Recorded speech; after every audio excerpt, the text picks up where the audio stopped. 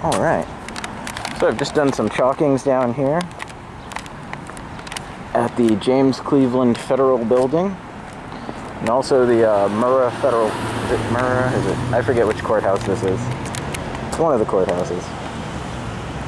In Concord, New Hampshire. And Dave Ridley will be here a little later today, in about an hour, handing out pamphlets, I believe related directly to the cryptocurrency case. And so I just laid down some chalkings that hopefully will get some of the enforcers and some of the people passing by here to think about what's going on. Maybe encourage them to do something about it.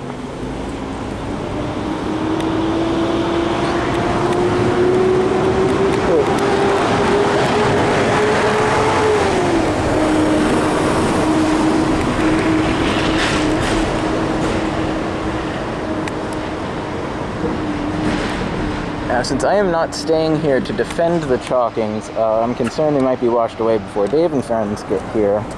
But, I mean, I've documented them now. We know that they're here now. But that's usually what they do, is they wait for you to leave and then they wash them away. If you do it on a weekend, it'll stay until Monday, so they'll have to wait until Monday morning to wash it away. But right now it's a Wednesday.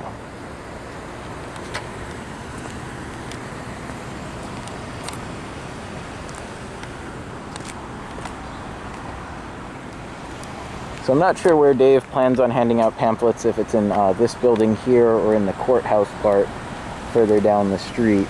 This whole block here is like one big federal compound, complex, courthouse, office building, everything. So this is a great place to lodge grievances against the federal government. Get your message directly to them instead of, usually people go to the state house for protests. That's great if it's a state-related issue, but this kind of isn't. This is a federal issue.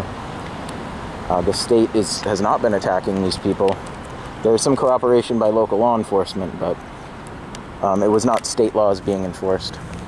So I'm going to head to work now, and I hope Dave has a great, peaceful time handing things out and all goes well, and hope he doesn't get arrested, but if he does, that it's something that's very informative and educational for everyone, and makes all parties involved, think deeply about the matter and consider their role in it.